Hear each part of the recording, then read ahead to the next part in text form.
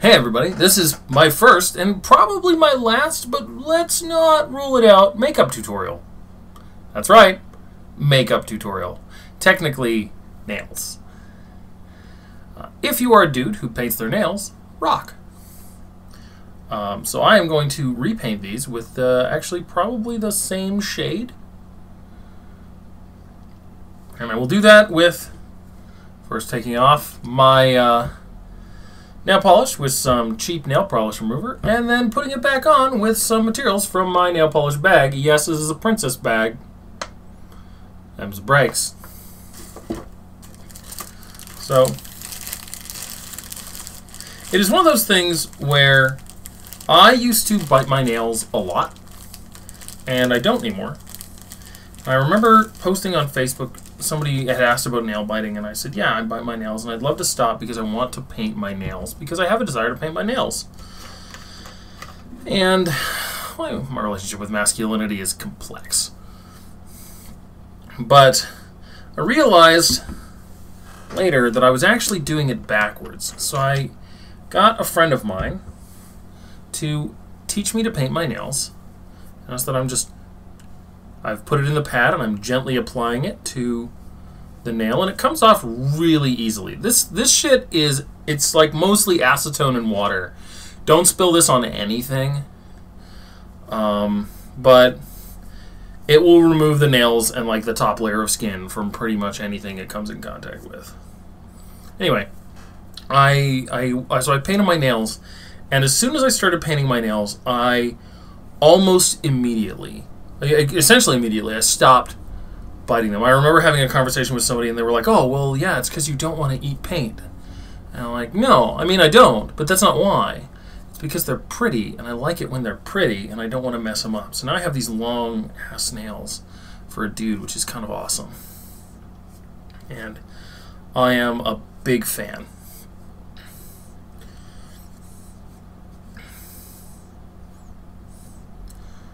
The big difference, I think, between this and guy liner or other sort of forms of makeup that dudes wear is partly I'm just lazy, and nail polish can stay on for weeks. Like mine, I will leave mine on even when it starts to look a bit like garbage. So you can leave it on there for quite a while. It'll last. You don't have to reapply it every day. You don't have to worry about it getting wrecked once you're on there, unless you're really particular about it, in which case, by all means, be very particular about it. I'm just not. You know, this has been on my hand for about 3 weeks, and it's definitely starting to come out at the edges. 3 weeks, 2 weeks.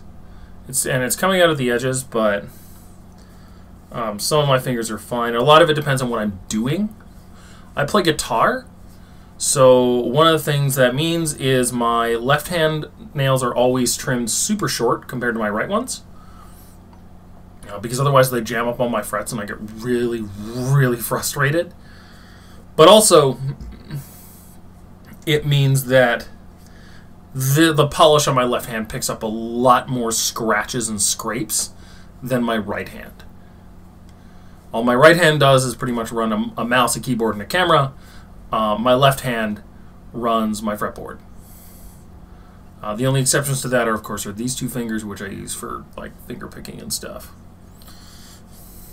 But nuances of guitar. Point being that if you do a lot of stuff with your hands, your mileage will definitely vary on nail polish. It'll also vary on kinds of nail polish, what your nails are like, and a million other things. I should note, I am not good at this. I'm okay. You'd be amazed how many transferable skills you get from nail painting from mini painting, and painting D&D miniatures and things like that. But it is enough that it makes me happy, and I like doing it.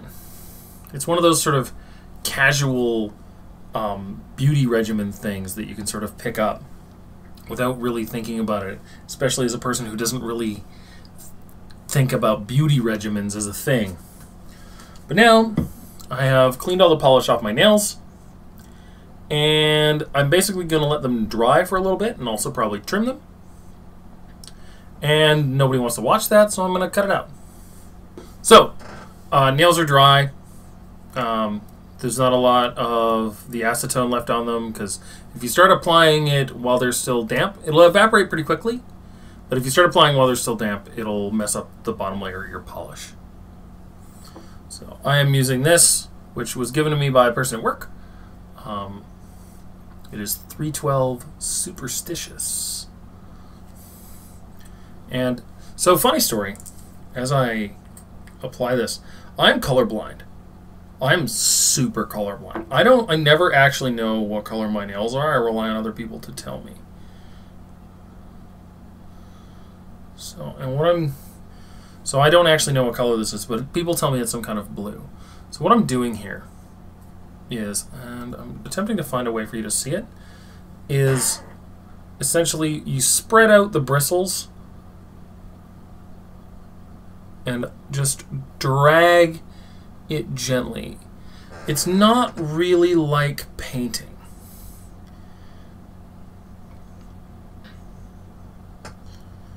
You're just allowing it to touch the nail while it's wet.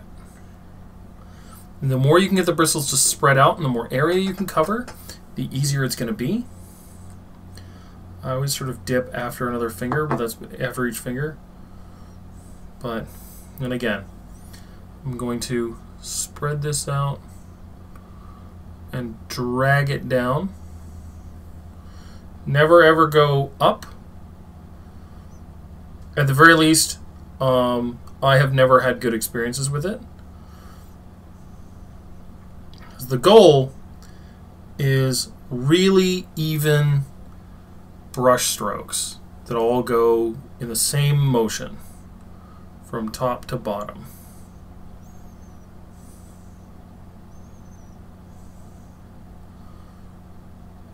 If you find yourself getting bubbles or lines, you will have an urge to fix them. Resist that urge, I say, as I attempt to fix them. But you'll always be putting on another coat. Well, not always, but you will put on another coat, and that will smooth out a bunch of it.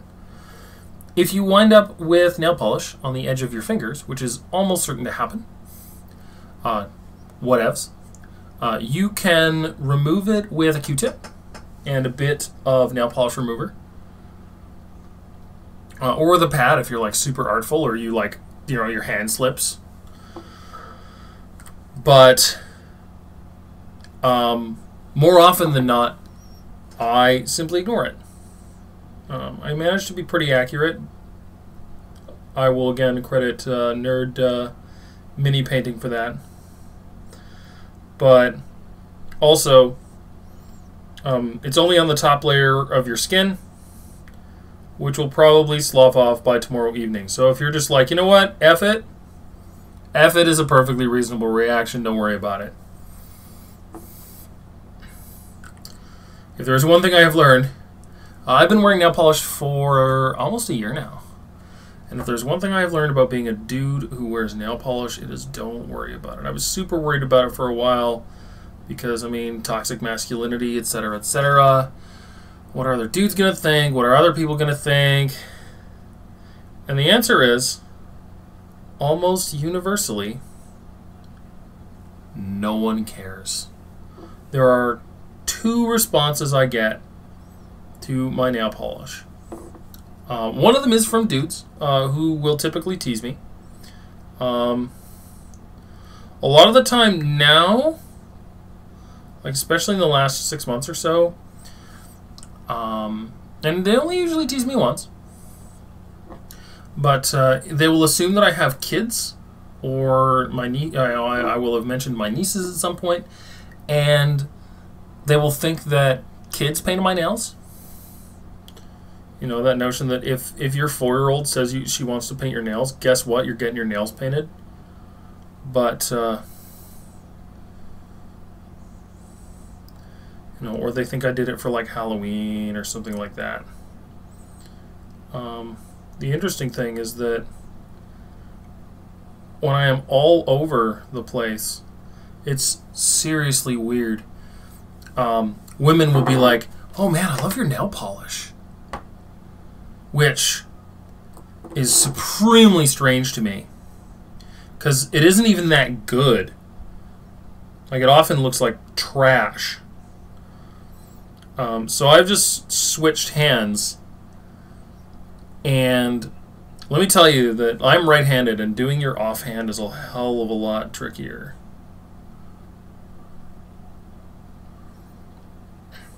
But I will hand someone the change at market or my money at a farmer's market, and they'll be like, "Oh, nice nail polish." My typical response is simply "thank you," because it's a very nice thing for people to say. But I haven't put too much thought into it beyond that.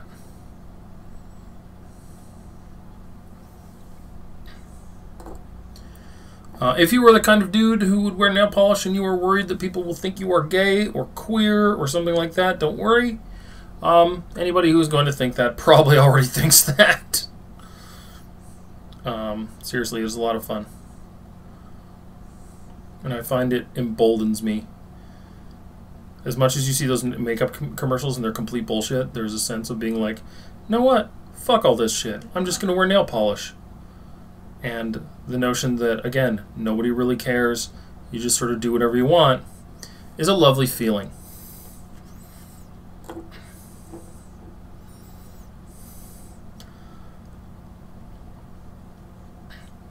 Not to mention you get to have really nice, cool-looking nails basically all the time. I haven't explored nail art yet. I've only been at this for a while. I don't really have a deep desire for nail art. Hell, this is my first matte polish ever. Polishes come typically in matte and metallic, and all of my other ones are metallic.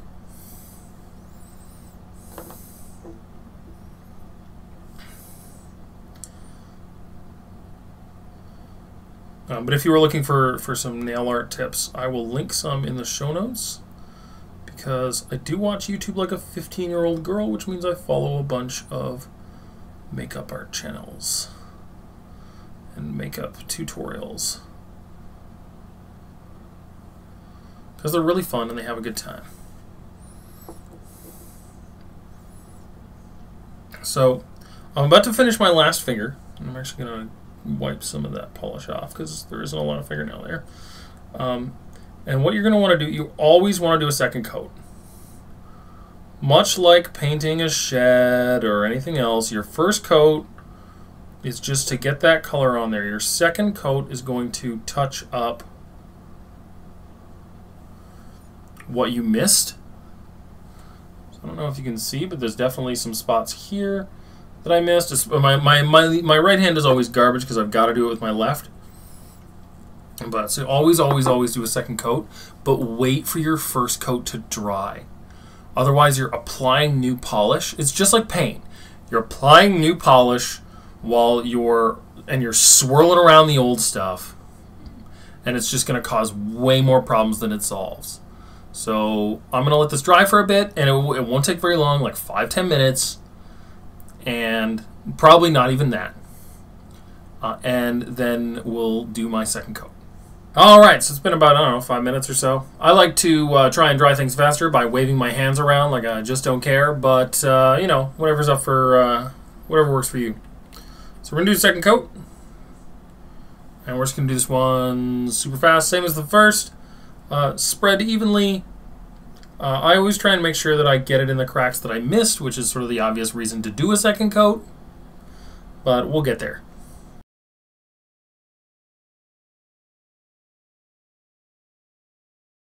And there we go.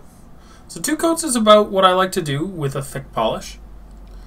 And you can see that they look lovely, which means once this is dry, it's going to be time for clear coat.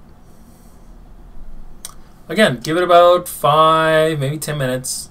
Go and watch another video on this channel.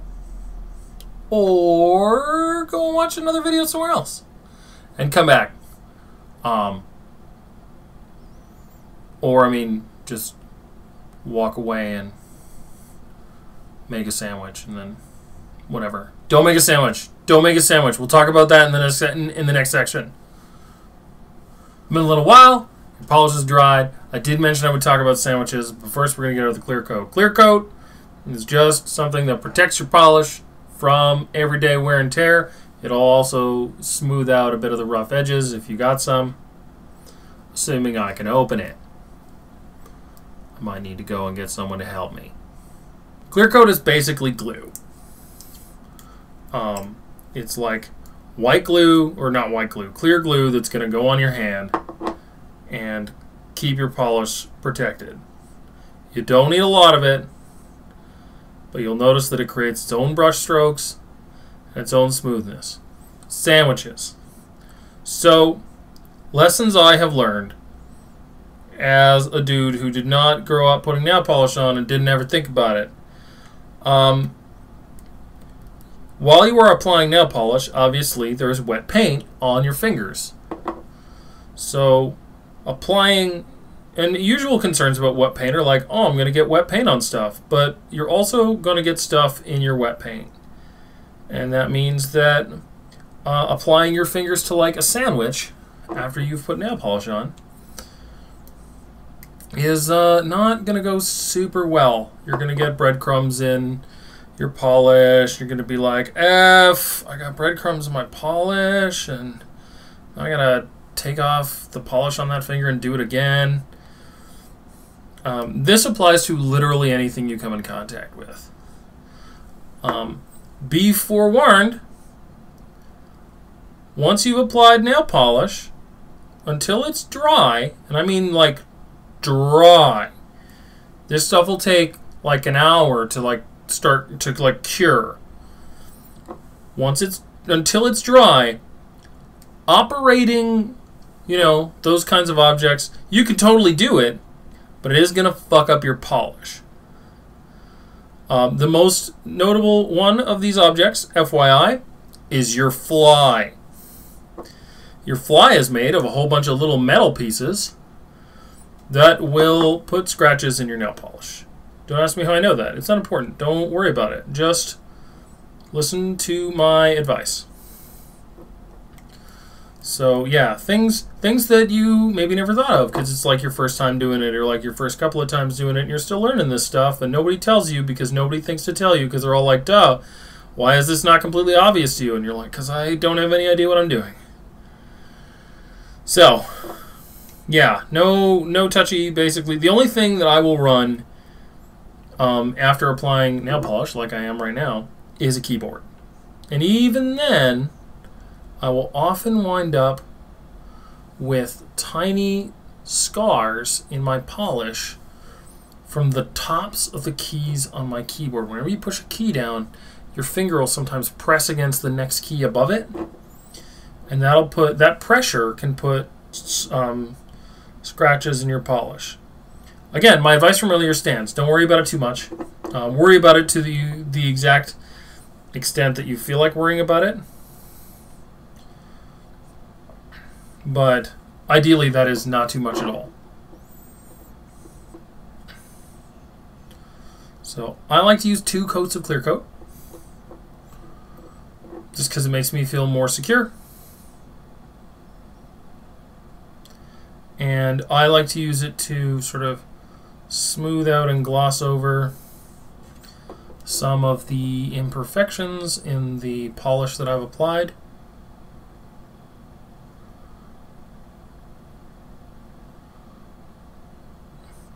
But again, a lot of it's just practice and brushwork and all the rest of that. It sounds like a weird thing to say, but all the principles of painting apply here, except you can't put it on with a roller.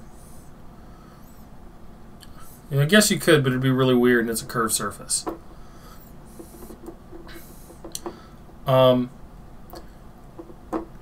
Remember that no matter how closely you look at your nail polish and how, like, terrible and garbage and flawed it seems, most people don't investigate it that closely, so they're not paying near as much attention to it as you are.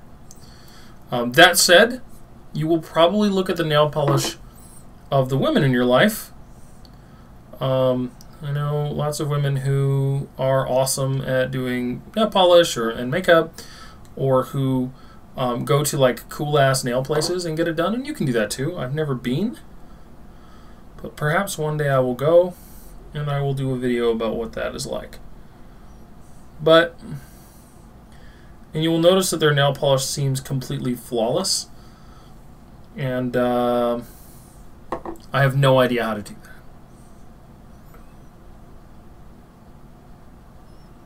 that. I don't. Like perfectly smooth nails, etc. No clue. I imagine that has a lot to do with nail care as well, which if you are a fastidious gentleman, you likely already do. I am less fastidious about my nails, so I don't. I just paint them. So you might have smoother nails than me, in which case that's super cool. But ultimately, it's just about doing a thing you want and having a good time. And the moral of the story is, as always, don't worry about it too much. You got way bigger problems in life than nail polish. If you do experience harassment as a result of putting on nail polish, I recommend you DDT that person through a table and then never associate with them again. Alternately, biting words. My typical reaction, and like I said, this has only come up once or twice. There is always dudes doing it, but your mileage will vary, is to simply make it completely obvious that of course this is a thing that I do. Why would they think it is weird?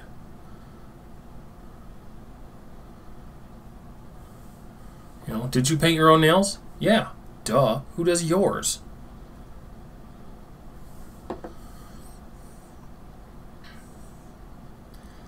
But ultimately, I mean, people who are going to harass you over the color of your nails aren't really worth hanging out with. So I'm just applying the last of the clear coat to my nails. Like I said, this will take about an hour to cure. 2 hours is where I like to leave it. I've got some uneven edges that I'm not going to bother to clean up because I've got to edit this video now. And there we are. How to be a dude and paint your nails. I'll see you all later. Pack everything back in my princess bag. Clean up.